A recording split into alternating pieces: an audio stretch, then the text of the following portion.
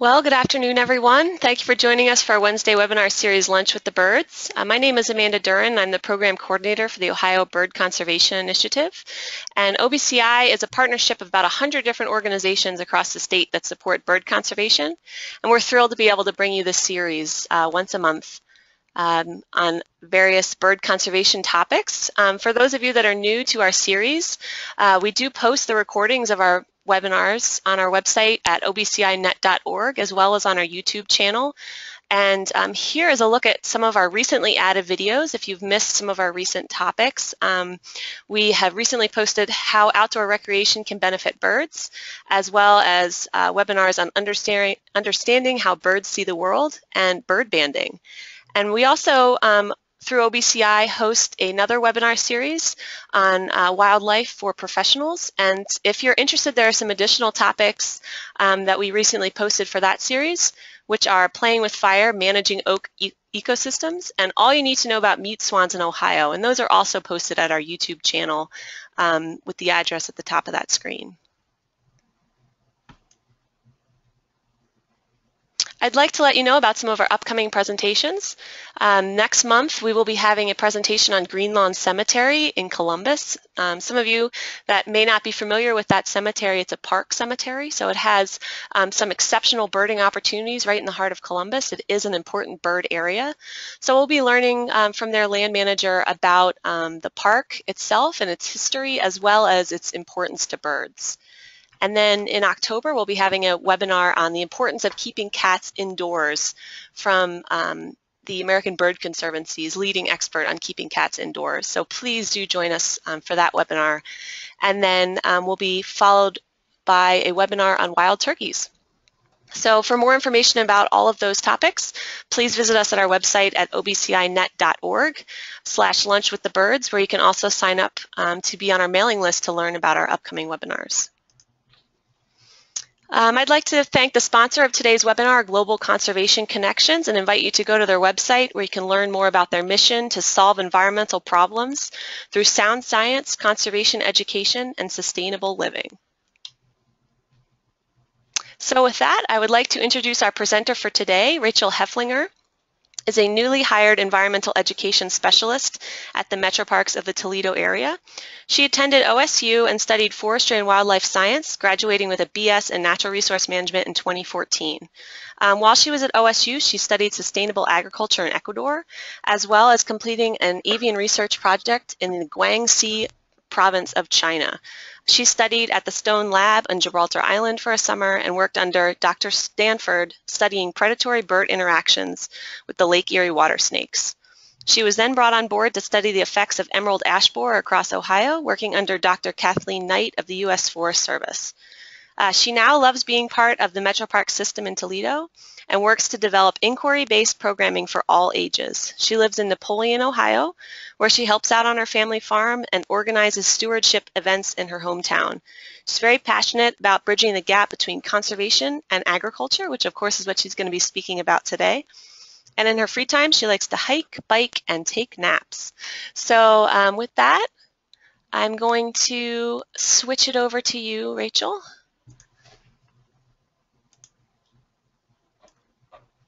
All right, so you should be the presenter now. And just before we get started, a reminder to everyone, if you do have any issues with your audio connection, I would encourage you to close any other internet browser windows you have open, as well as any file sharing programs you might be using. And if you have any questions for Rachel throughout the webinar, she will be taking some breaks for questions, but go ahead and send those to me in your chat box, and I will share those with Rachel. All right, hello everyone. Thank you for joining us today. Like Amanda said, I live in Ohio, and Napoleon, Ohio, which is where I actually grew up. I grew up on my family farm. My mom's side has apple orchards, peach orchards, as well as a large boarding stable.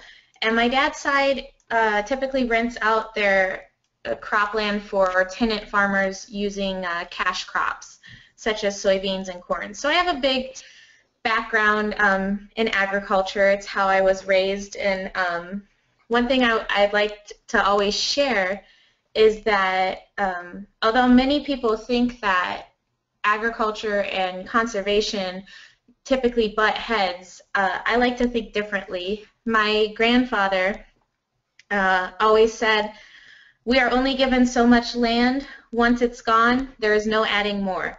And yes, folks, he was a farmer, so he had a great respect for the land, and I think a lot of farmers even today have so much respect for the land that they're working on, and so we need to remember that when doing conservation efforts. All right. Like I said, I am a part of the MetroParks of the Toledo area, and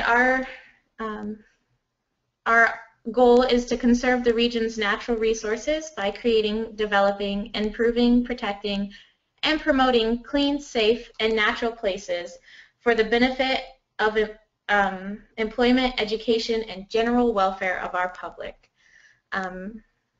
Lucas County is where this Metro Park is located, and it has a diverse landscape from farming to also very urban areas.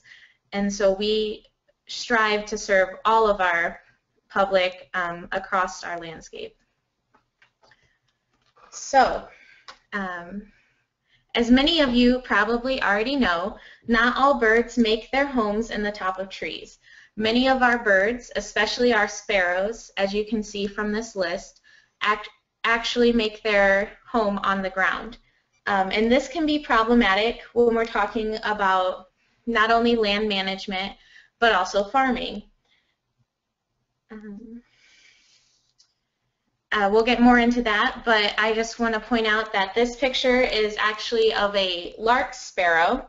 And while lark sparrows may be very prevalent in other parts of the country, they are considered a species of concern within Northwest Ohio, and in fact are only really found in a few areas of Lucas County. But there are many other ground nesting birds as well. All right. The habitat of these ground nesting birds include open fields and spaces that have little to no woody encroachment. And I point that out because it's very difficult to actually keep trees out of a landscape. They spread their seeds very easily, and these ground nesting birds actually need about 20 acres of open space, and that's how they judge where to put their nests. So if they can't find that 20 acres, generally they will move elsewhere or not be able to make a nest in that area. The surrounding habitat also does matter for these birds. As they're picking a nesting habitat, they typically will not pick an area with a lot of woody vegetation surrounding it, and that's because that is where their predators typically live. All right, so where are these birds nesting here in Northwest Ohio? Well, compared to the habitat that I just talked about, there's a couple different types of areas that these birds may choose to nest in. That includes not only our parklands and nature preserves, but also agricultural fields such as hay fields, wheat, soybeans, and our open pasture lands.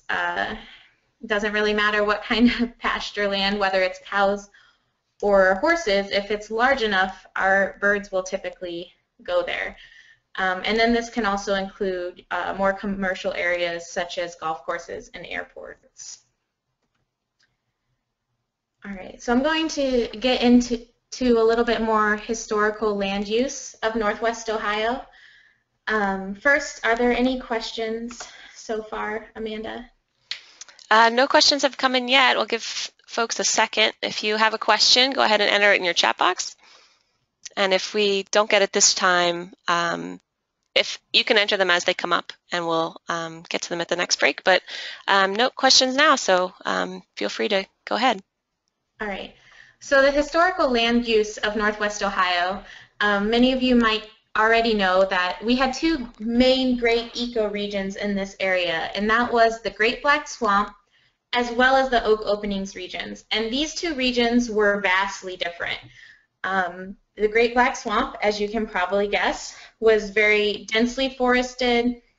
It had a lot of water standing in it. It was inhabited by a lot of different large predators, and it was very difficult for us to move through. In comparison to the Oak Openings region, once the settlers came to this region, they were like, oh, thank you, because they were able to get their wagons through these fields much easier. As you can see from the bottom picture, it would be much easier to get a wagon through, and that's because it has a lot of sandier soil, so different types of vegetation grow there, and it also didn't hold water like the Great Black Swamp, so it was much easier to move through.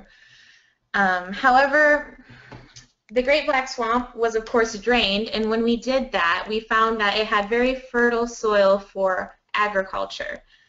In comparison, even though it was wonderful to travel through, settlers quickly realized that the Oak Openings region was not the greatest for agriculture. In fact, it was described as land that could not be given away because it was so hard to grow those crops that we needed in that sandy soil. All right, so the present land use of Northwest Ohio, it's still very heavily farmed in some parts, especially that part that used to be the Great Black Swamp. And the improvements in farming have led to larger yields as well as larger fields, as well as less turnaround between harvests. So these crops that are being put in are sometimes being harvested quicker, so any wildlife that might be choosing to settle in these fields are perhaps not getting their full life cycle in before harvests are completed. Improvements in farming have also led to the better ability to actually farm the Oak Openings region. So you still, within the Oak Openings region, will see farm fields as well as homesteads with pasture lands on them. But recently, there has been an even bigger push in Northwest Ohio to develop the Oak Openings region. So although this land is not the greatest for farming, a lot of people still want their patch of land out in the country, away from the city. And this is leading to quite a few large subdivisions being built, which is causing our landscape to change from a very diverse community to, as you can see from the background of this slide, monoculture Kentucky bluegrass. So that's changing the landscape as well. All right. So the threats to ground nesting birds. We have 4 threats that we're going to go over today, and that includes nest disturbance, faux habitat, woody encroachment, as well as nest predation. And this is actually a picture of our little lark sparrow nest with a couple of young birds in it, which I really enjoy this photo. Sorry. So first, nest disturbance. As you can see from these pictures, these nests are actually really hard to see in the landscape. So as you're walking through an open field, you might not even realize how many sets of eyes are on you as they're peeping out of their nests to look at whether you're a threat. And so it's very difficult if you don't realize a nest is on the landscape. It's very difficult to try not to disturb it. And as you can see in that bottom picture, the birds themselves are very difficult to see, so you might not even realize that you have these ground nesting birds on your site. But a way to mitigate this would be careful monitoring to discover the locations of the nests. We have someone that comes into our park system, and her whole job is to watch these lark sparrows and figure out where they're nesting. And really, she can't just walk through She has to watch the adults and see where they're frequently visiting, and then find a time to get as close as she can to make sure there are actually eggs there. And she'll monitor the nest the entire time until fledging. And once the birds have fledged, she'll go back through with an orange flag and GPS where these nests occurred. So unless you're really working hard, it'll be difficult for landowners, especially farmers, to find all of these different nests in their fields, is what I'm trying to get across. All right, faux habitat, and this is where our farm fields really come into play. Typically, these faux habitats are man-made and they're used commercially. These are our pasture lands, agricultural fields, airports, and golf courses that I talked about. And the reason these are faux habitat is that these commercially used open spaces typically are have a high intensity of disturbance. Take, for example, the top picture. That's actually, at my house. And on one side we have an agricultural field. I believe corn was planted that year. On the other side we have pasture land, and in the middle we have a stone driveway.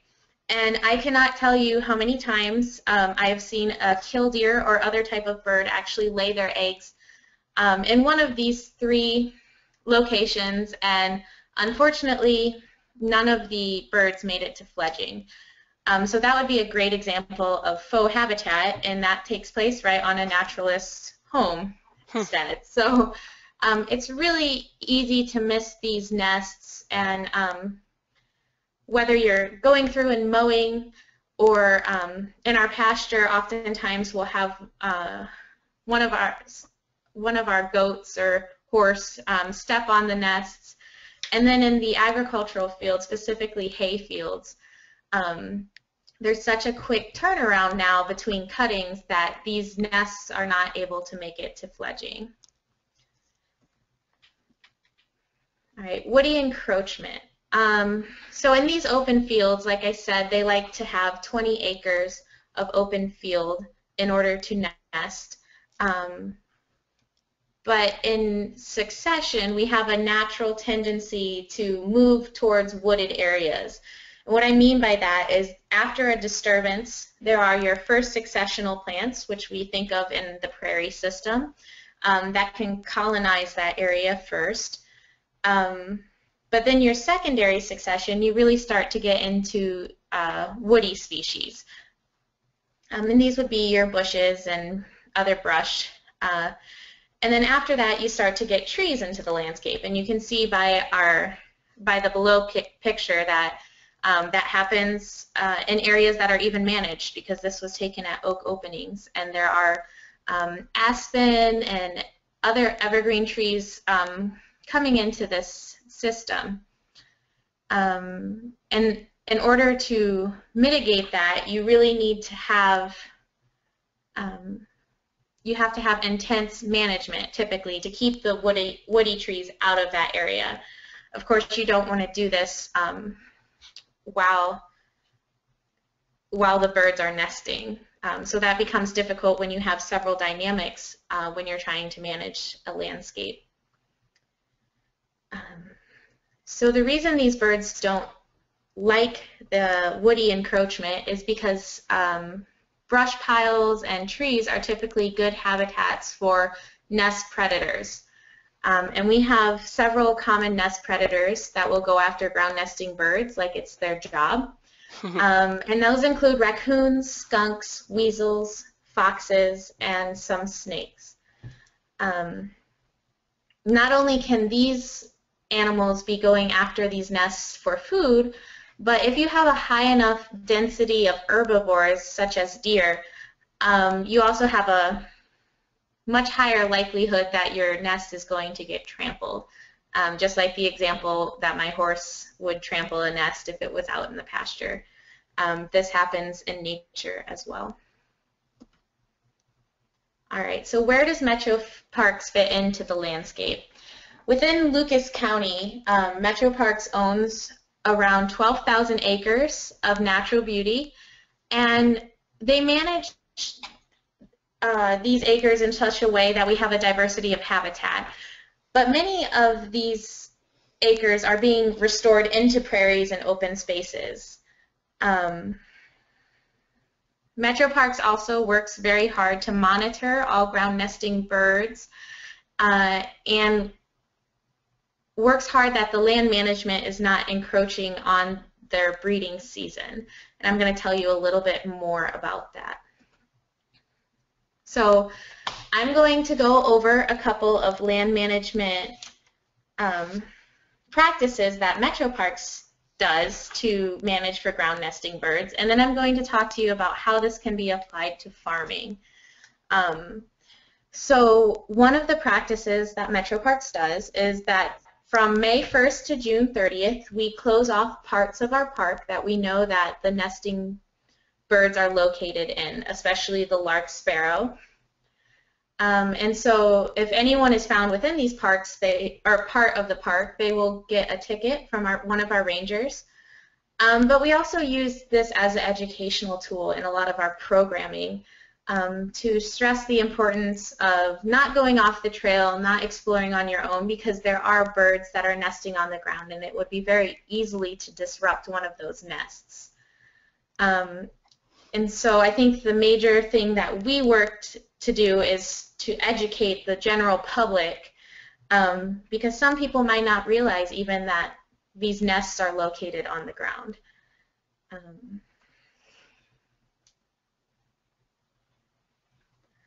right, so out of the breeding season, MetroParks also works hard to try to reduce the amount of woody encroachment on these prairies and open fields. And we do this in several ways. Mowing is a great way. It's generally lower cost, but it needs to be done more frequently.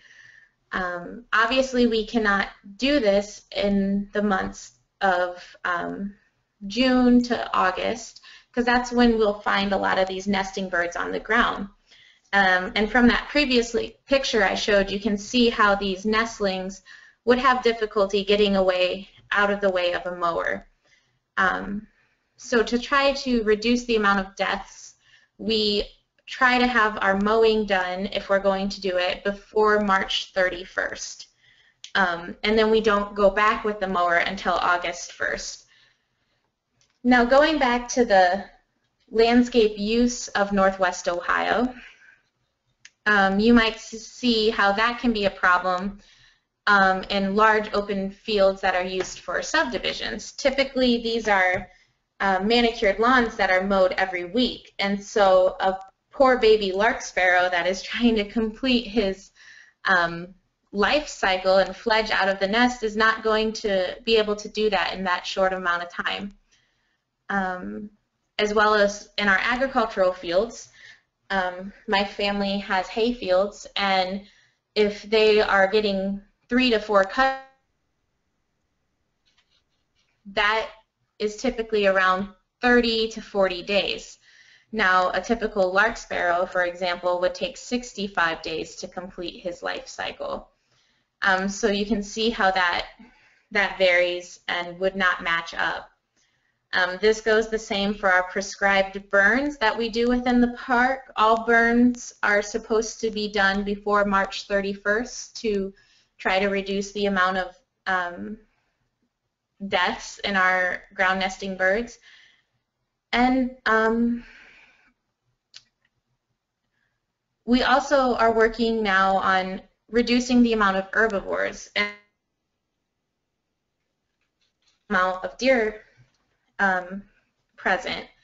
And these deer, since they are so densely populated, they have to find food, and that can sometimes be scarce. So if a ground nesting bird decides to put his nest in the middle of what looks like a very tasty patch of little bluestem, that deer might not care that he's trampling over that nest in order to get his food.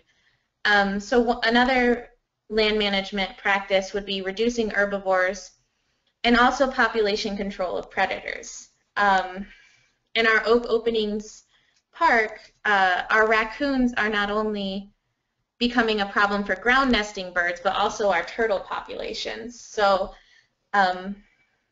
basically, as is the rule, everything in moderation is great, but when there's too many predators and type of one species on a landscape, it can start to cause problems for our other species, which is seen to be the case in a lot of our parks. All right, as promised, how can this be applied to larger and small-scale farming? Well, in our, for example, let's go to the hay cutting. So previously, historically, the cuttings were only done 2 to 3 times a year. However, thanks to improvements in both farming equipment and our fertilizer application, you can get as many as 4 cuttings out of a field of hay now. One way that this is harmful, as I said, it's not going to allow enough time between cuttings for these ground nesting birds to fledge. So now there are some incentive programs that farmers who are producing hay can enroll in these incentive programs. And what they require is that the first cutting of hay is done before June 1st. And then the second cutting isn't done until after August 1st. So you would only get 2 cuttings a year, which is obviously going to reduce the amount of cash flow for the farmer. And that's where these incentive programs come in. But the key is that there's at least 65 days between. Another good practice to implement is that if you know you have ground nesting birds in a pasture land, a lot of agencies recommend that you reduce the number of grazers to 1 to 2 animals per acre. This is pretty common sense. It's not only going to help reduce the chances that the nest is going to be trampled by the herbivore, but it also helps improve the health of your animal.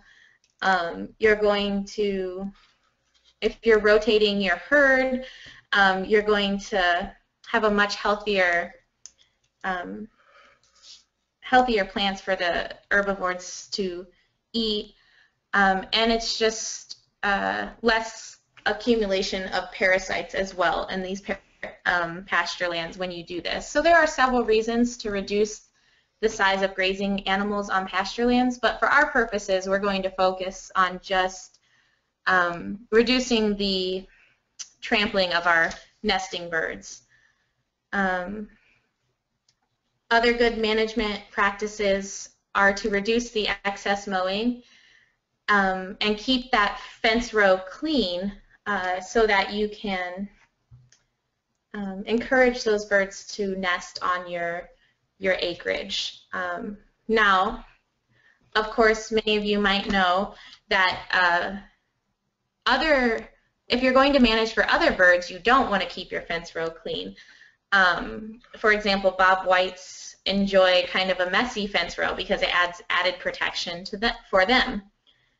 So I would suggest before you implement any changes to your landscape that you know exactly which type of species you want to manage for, because it varies if you're going to go for a ground nesting bird such as the lark sparrow compared to if you're going to manage for bob whites, which are a more recreational bird.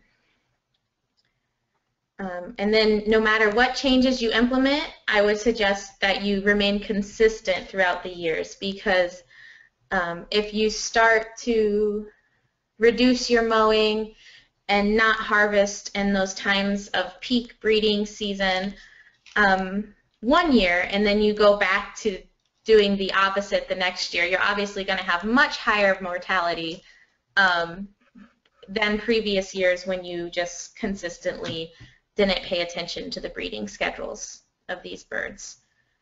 So once you start implementing a program, it's really important that you keep with it and remain consistent so that these birds know they can basically rely on you to manage the land for them. All right, so are there any questions at this point? I had a quick question. I had heard previously that there was an association between the nutritional content of the hay and how frequently it's harvested. Is that true? And is it does that lean more towards more frequent harvests or more delayed cutting?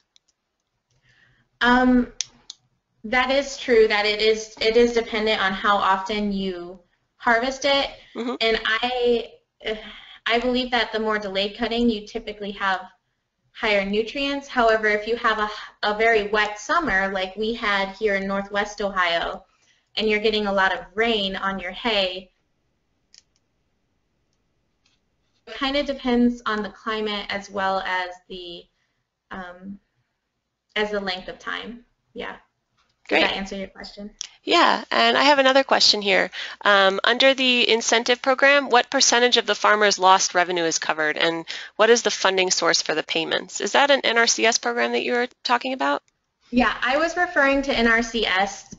However, there are some local programs that you can look into. For example, your local OSU Extension might know of some programs, and typically it's a per acre incentive. So I was specifically researching one in New York, and it was about $100 per acre of incentive that the hay farmers would get in return for implementing these programs. Great. And sorry to speak where in you're acronyms. located. And I would definitely suggest contacting your local extension office or the Soil and Water Conservation District in your area to find out more about the incentives that are available in your area. That's why I didn't mention specific ones, because it varies by region. Great. And just for those of you that aren't familiar, NRCS is Natural Resource Conservation Service, and that's a USDA Department of Agriculture program. So that is a federal program. All right. That's all the questions for now. Okay. Okay, so the next thing I want to talk about is, in order to implement these changes, you obviously have to work with private landowners. And coming from a farming background, I know that sometimes the way these topics can be approached can be not, and I don't think it needs to be that way. So a majority of these habitats that these birds are choosing, yes, they have the option of choosing our metro park land or our state nature preserves, but there's a lot of surrounding habitat that they may choose to live in as well. And so if we don't educate these private landowners that they may have these critical breeding areas on their land, there's no change that's going to take place. The mortality of nests are still going to happen. And so that's why I just want to stress the education part. These birds are obviously important across the landscape. They do a lot of great things for us. And if we don't have that ground nesting habitat, they will slowly disappear. And so I kind of already mentioned some of the incentive programs, and we went over that. So if you are a large landowner and are interested in managing for ground nesting birds, I strongly encourage you to contact your local extension office and find out ways that you can do that, as well as your local soil and water conservation district. These are great tools that you should be taking advantage of if you're looking to manage your land more effectively for any type of wildlife, but specifically ground nesting birds. And then the transparency part I want to talk about is when you're approaching private landowners, if you're trying to get anyone to change a habit, you don't want to maybe give them false hope that they're actually going to be making more money by making these changes.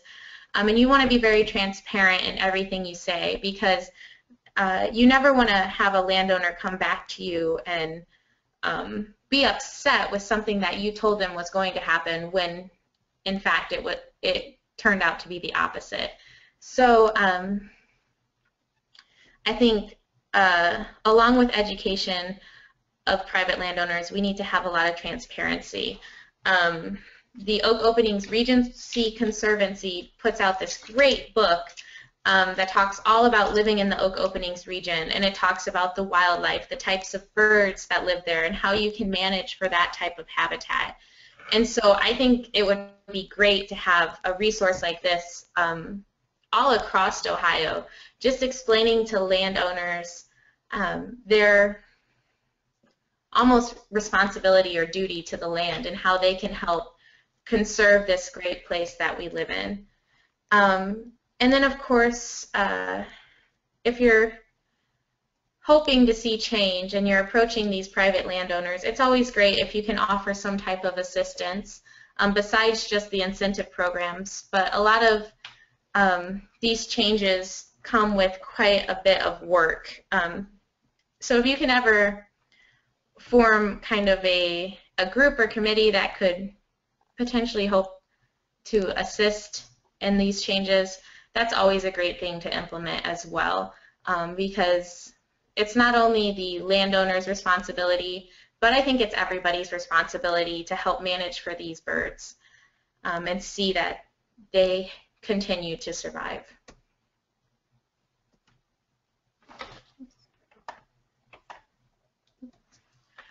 All right. So small scale changes you can do. I don't know how many farmers we actually have in listening in today, but even if you're not a farmer, another thing you can do is just manage in your own backyard. If you own a large patch of land and you would like to see ground nesting birds come settle there, I would suggest implementing no-mow areas. These are areas that you obviously don't mow, so that's less work for you every week. But you also would plant native grasses and sedges and all different types of things that could potentially encourage these ground nesting birds to settle. And then, of course, that consistency, once you decide to make that a no-mow area, please continue to do that. Don't change your mind after 4 or 5 weeks and decide to mow that patch, because that would definitely increase our mortality. Reduce the number of trees in the landscape. Now, I was a forestry major, so obviously I love trees, but I have to recognize the importance of these open spaces as well, because like our lark sparrow, they're not going to enjoy having a lot of trees in their landscape. So if you're managing for an open prairie system, make sure you are consistent with that and reducing the number of trees that are coming into that system, so that when the bird is flying overhead, it continues to look like a good nesting habitat for that bird. Because as I mentioned earlier, if they see a lot of woody encroachment, they're going to choose not to settle in that area. And then another I would encourage you guys to explore your land.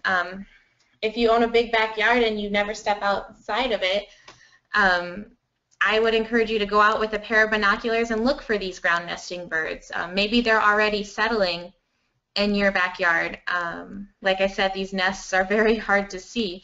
So if you already know that you have these nests occurring on your land, you really just have to make sure you're not disturbing the nest, you're not going out and mowing, and then you get to enjoy having all these beautiful birds in your backyard.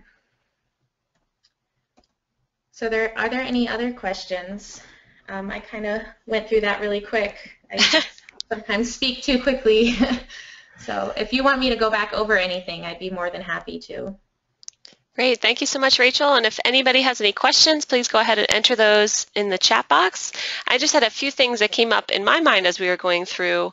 The first was you mentioned having no-mow areas in your lawn, and that's something that is very appealing to me, but as someone who lives in a neighborhood and a development, I'm sure many of you on this program today have heard in the news about the Ohio couple that decided they were going to stop mowing their lawn and all of the issues that they've had with their jurisdiction and with their township. So that is something I think it's important to consider. And is that an issue that you ever run into with people that have decided to do no mow in their lawns?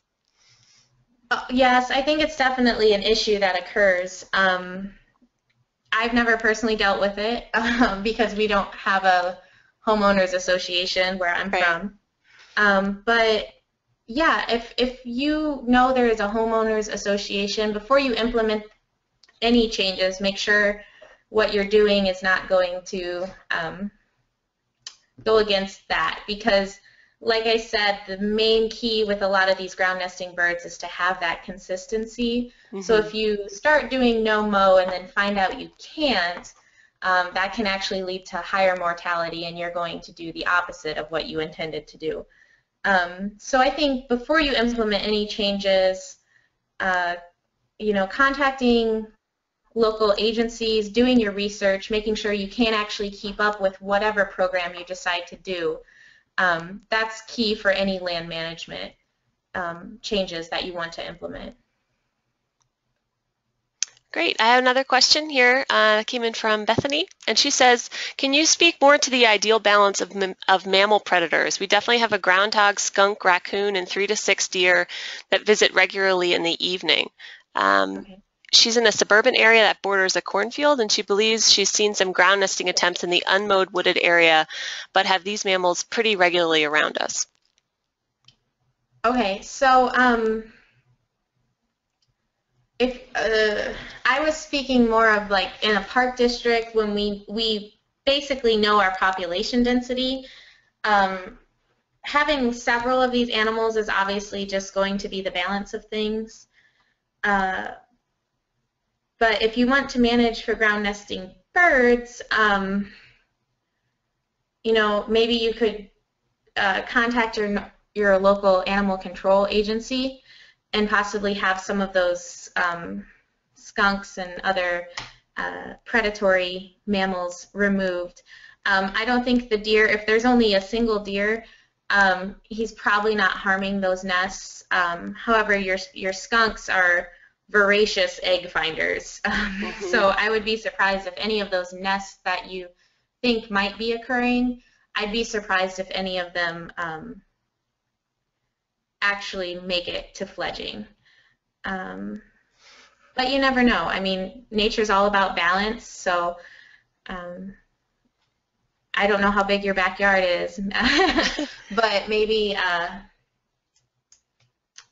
some of these birds are making it, depending on how many nests you think are occurring every year.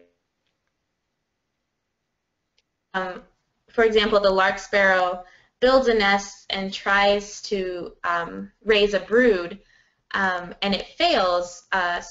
Sometimes they can actually have a secondary nest in the same year. So while it's sad that nest didn't make it to fledging, it is possible for the female to try again and have another brood. Thanks. And Bethany says she has 3/4 of an acre, and this is another. I live in a suburban area as well, and it's frustrating, especially because your options for controlling of predators are pretty limited in a suburban area compared to what they would be in a rural area. But anything you can do to limit the attractiveness of your yard to those predators, skunks, for instance, are really attracted to grubs in your yard. So if that's an issue that you have.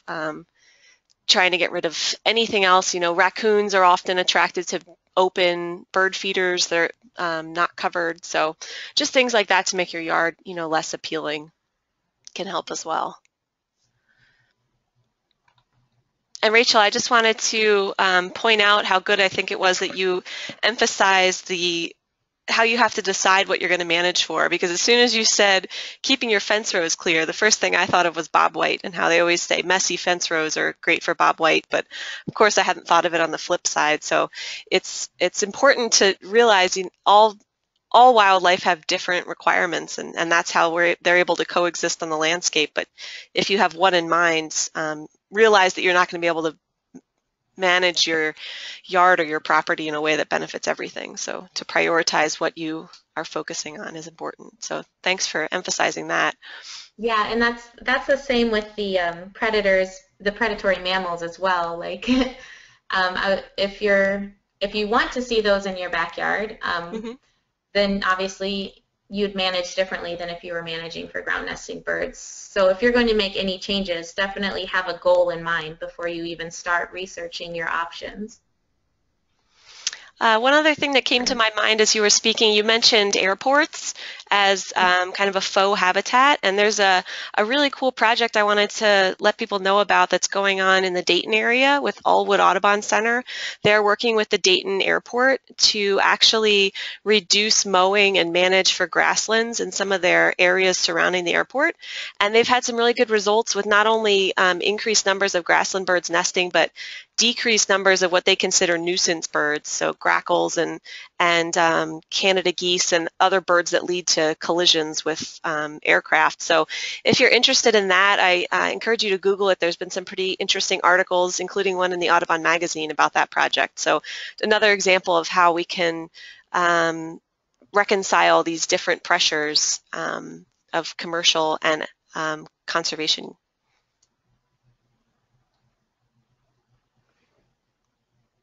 Okay, any other questions here before we wrap up?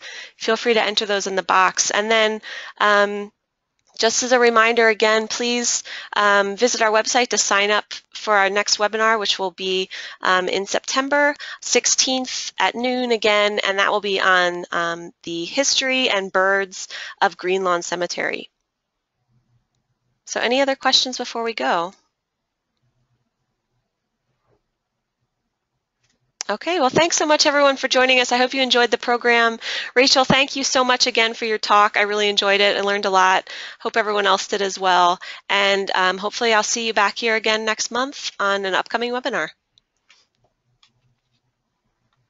Thanks, everyone.